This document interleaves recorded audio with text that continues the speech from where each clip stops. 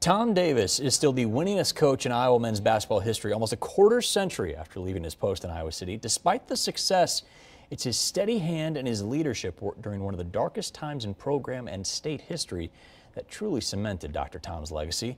Iowa's News Now sports anchor Owen Siebring is sitting down with him to talk about that season and what he's doing with his retirement years in this new installment of Iowa Sports Legends. Where are they now?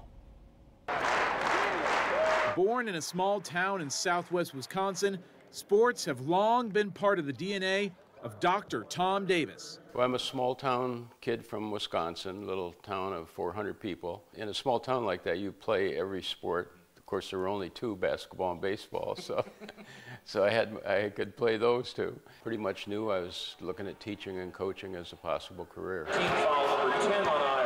Davis followed his coaching dream from high schools in Indiana to assistant jobs on the East Coast, eventually landing head coaching jobs at Lafayette, Boston College, Stanford, and in 1986, making his way back to the Midwest, where athletic director Bump Elliott hired Tom to replace George Raveling as the Hawkeyes head coach. Bump Elliott was the best. He just, you know, I've had some really good athletic directors in my career, and they helped me a lot. And Bump, you could just sense right away, he's somebody that you'd love to work for. And he and his wife both took Sherry and I under their wing and showed us around, and you knew that it would be a good relationship. But now we've got to work ourselves back into the game like we were playing at the end of the first half. Tom Davis led Iowa to the Elite Eight in his first year on the job and saw 6 NCAA tournament appearances in his first 7 seasons. Jumping up in the air and trying to... But in 1993, Tom Davis had to lead Iowa through one of its darkest moments,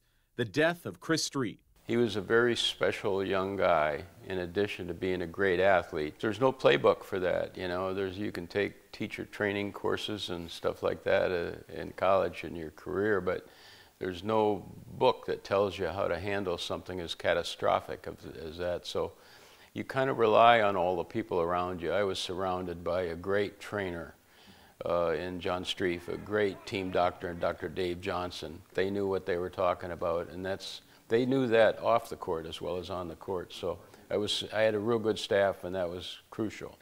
To me, I think Chris represented the intensity of life, the openness of the Midwest.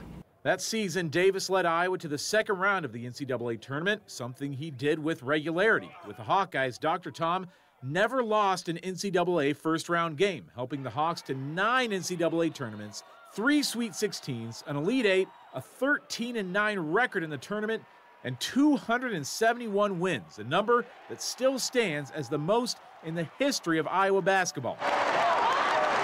But after a Sweet 16 run in 1999 and 13 seasons as a head coach under his belt, Dr. Tom's contract was not renewed by the university. I was just I wasn't quite ready to give up coaching at the time. That's why when the Drake job, 4 years later, when I got a phone call from a former player, Al Lorenzen actually, who was an assistant to the athletic director at Drake, who called and said, "We were thinking about you for the Drake job. Is that something you'd be interested in?" And that's kind of how that started. Davis resurrected his career for 4 seasons at Drake with his son Keno as an assistant, but in 2007, Dr. Tom called it a career on his own terms. I remember suffering through a cold almost every winter. I would get one, I couldn't get rid of it. And I remember my last year at Drake, I just said this is just getting too hard to do from a health point of view. So, and then with Keno being there, I thought it was an opportune time. Keno took over for his dad at Drake in 2007, and since then, Tom has spent his retirement in Iowa City, in the same home he and his wife Sherry moved into in 1986. See what's up here.